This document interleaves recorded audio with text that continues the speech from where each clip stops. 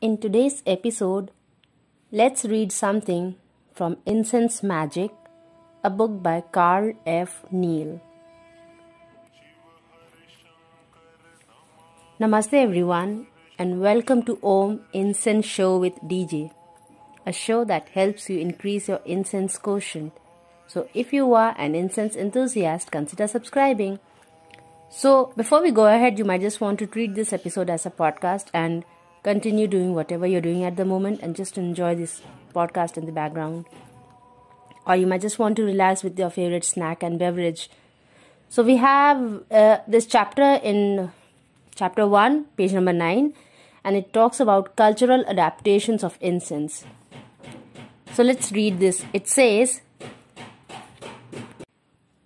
the original users of incense are lost in the mists of time. But it is safe to assume that ancient humans knew about the power and joy of incense. Excavations of ancient settlements of many cultures show evidence of incense burning, including some incredible censers. The use of incense likely dates back to shortly after humans learned to make fire, from the most practical to the most sacred of applications. Incense has long been a tool for mankind. Cultural adaptations of incense. There have been a wide variety of uses for incense in different places and different times, but they fit into 4 basic categories.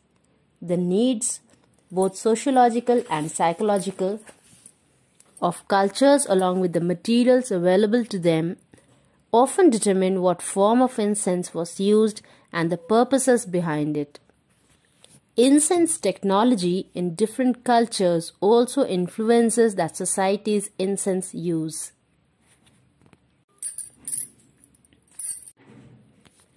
Fumigation. This is possibly the oldest use of incense. At various points in history, unpleasant smells have been associated with evil spirits, disease, and other maladies. Beyond that are the unpleasant odors in civilizations that don't embrace or enjoy sanitation technology. Imagine a city where the time between bathing was measured in months, or a society that believed bathing was unhealthy. Then imagine having a large meeting of the people in a small area. The smells of body odor combined with living more closely with animals and a lack of sewers would make for abundant foul odors. Incense was an early form of fumigation. Large bundles of herbs could be used as extra large smudge bundles. Undesired smells and thus the ills associated with them could be swept away in a cloud of incense. While you can protect the air going into your nose with a scented handkerchief, burning incense can banish undesired smells from an entire room. It is easy to imagine using incense for this purpose at religious ceremonies and other large gatherings. Aromatics were used in a variety of ways to eliminate foul odors, which were often associated with illness. Herbs were strewn on floors, dried herb bundles were hung in homes, and aromatics were burnt. The idea that bad smells are a source of illness remains popular today in parts of Europe. Fire was also a moderately effective way to destroy or at least relocate insects. Few insects would tolerate any kind of smoke, and some herbs such as pennyroyal are particularly suited to that role. Sacrifice. In some cultures today, animal sacrifice is a part of society. Such practices were even more widespread in the ancient world. For those who made burnt animal offerings, the benefits of incense were very practical. Many ancient cultures added fragrant materials to their sacrificial fires to help with an often overwhelming smell of burnt flesh. Keep in mind that burning animal sacrifices is not like grilling meat in your backyard. Hot fires and whole animals make for an overwhelming stench. Incense itself can also be a sacrifice. Procurement of aromatic materials and then simply burning them to ashes is a gift in its own right. The combination of the initial sacrifice with the addition of incense increases the level of sacrifice and the power of the offering. This eventually led to the burning of incense alone, which is arguably a more pleasant offer to make. Cleansing or purifying. Much as with fumigation, magical cleansing is intended to drive away undesired energies. Smoke penetrates even the tiniest openings and can displace the undesired energies that reside within. Many rituals implements are purified in fragrant smoke before being used.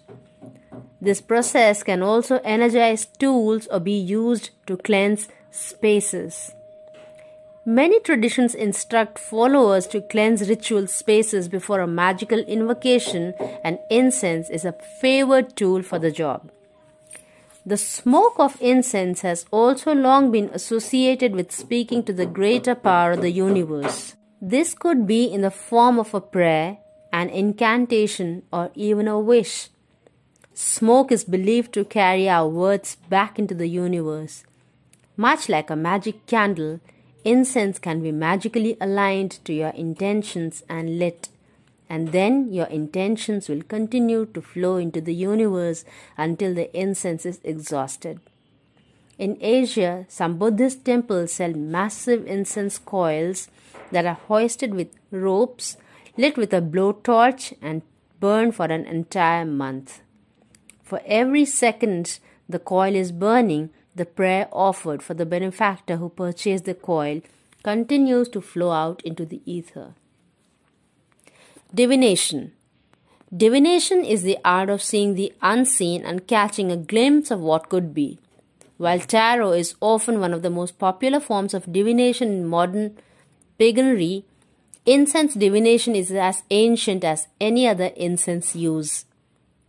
Incan priests used incense mixed with their own blood to seek divine guidance. Taking precious materials, including your own blood, and sacrificing them by burning, brought forth smoke that would dance and reveal what should be done. Pleasure. At some point, the pure pleasure of incense became a motivation to use it.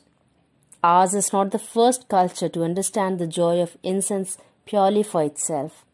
Considering the quantity of frankincense consumed in ancient Rome, it is easy to imagine ancient aficionados showing off their latest incense purchase to their friends.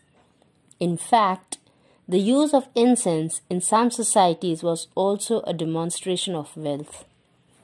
So this is what we had to read today. It was from page 9, and we read about cultural adaptations of incense. So that's what we had to read today from Incense Magic, a book by Carl F Neal. And so I hope you enjoyed today's episode and you learned something from it. Check out the description box for the link of this book, and in case you want me to read more from this book, or if you want me to review this book in detail, just let me know. And till we meet again next, take very good care of yourself. Namaste.